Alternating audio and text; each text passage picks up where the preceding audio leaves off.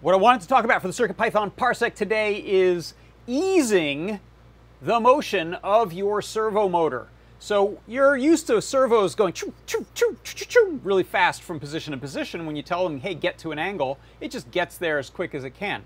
Well, this is a technique developed by ToddBot for easing or almost adding a low-pass filter to that motion. The way this looks, watch this motion. First, it's going to jump. That's a regular hard stop. Hard stop. Now we're going to ease.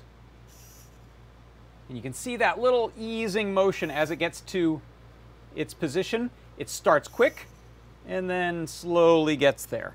And if I recall, I'm only playing those hard, fast ones right at the beginning. So from now on out, it should just be, yeah, these nice easing motions. The way this is done, you can see I've got some libraries I'm importing to be able to use the board and PWM IO and Adafruit Servo. Then I am setting two positions and how long I want to take to get there. So 0 and 180. I'm going the full extent of the servo. I set up my servo. And then we have this thing here. This is a variable called ease speed.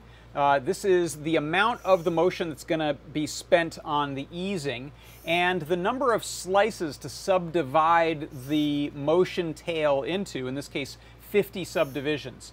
Watch the numbers as they go by.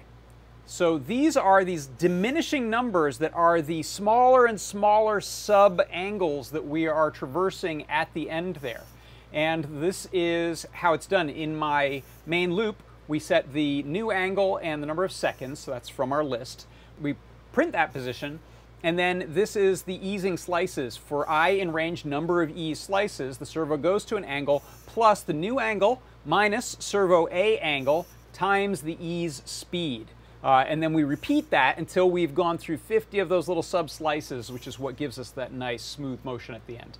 Then we sleep a couple seconds and repeat the process on the next angle in the list. And so that is how you can set up a nice easing motion very simply on a servo motor inside of CircuitPython. And that is your CircuitPython Parsec.